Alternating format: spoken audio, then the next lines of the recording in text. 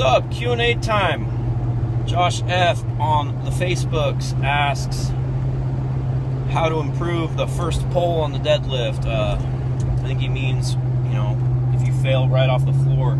That's where I've always failed, and that's where I still fail if I fail on a deadlift.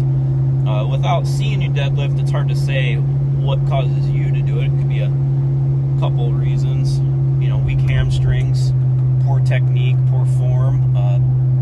Usually your setup is wrong. You're letting the bar drift out in front of you from the start, which kind of pulls you out of position. You can't be strong in. It's common.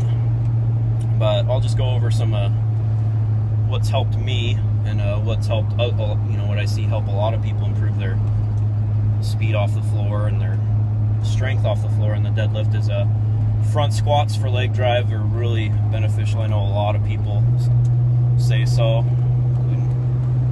I'm not going to name drop, but I say so that's name dropping enough. I like stiff leg deadlifts, but I do them in a certain way. My buddy Doug Carroll taught me how to do them, to learn how to pull the slack out of the bar, and I would say that is the main thing in improving your deadlift off the floor, is not just yanking on the damn bar, but pulling the slack out of it. And then as you drop your hips, you've already kind of initiated the pull already by pulling the slack out. So I kind of, when I do my stiff legs, I do them dead stop from the floor every rep, and I basically just try to pull out the slack with my upper body. And if when the weight's light enough, I'll just lift it up, and then I'm already stiff legging it. And the difference is that when I'm doing a normal deadlift or a heavier deadlift, and I'm not doing stiff legs, is by initiating it the same way I do my stiff legs.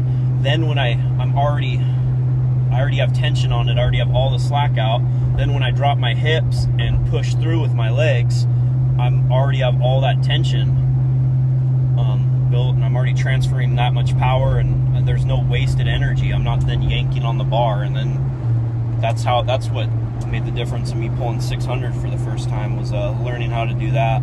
I really need to put a little video together showcasing, kind of demonstrating how I'm saying to do deadlifts, and teaching yourself to pull the slack out of the bar. How I'm trying to say, it's hard to say via conversation without just showing you, but I'll try to get that together. The problem is my hamstrings don't work, so it's hard for me to deadlift anyways, until I have some nerve impingement that just won't go away.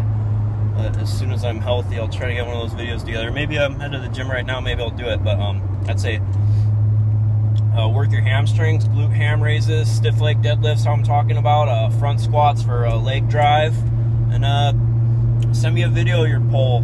It'll help out a lot. And if you're not already videoing your lifts, video them from the side or a quarter front side, because then you can actually look at it and see yourself what's going wrong. That's helped me tremendously throughout my career, is actually watching my own lifts and sharing them with people, and gain some perspective, because you don't really know what's going on because you're not watching yourself do it. You're the one doing it. So unless you have tape to look back and see what the issue is, you're kind of just going in blind and thinking you know what's going on. But sometimes I've lifted and I felt like shit, and I look at it and I realized that it was all in my head and I was just being a pussy. So video your lifts, send them to me, or share them with your friends, or at least look at them yourself, and pull some stiff leg deadlifts and do some front squats.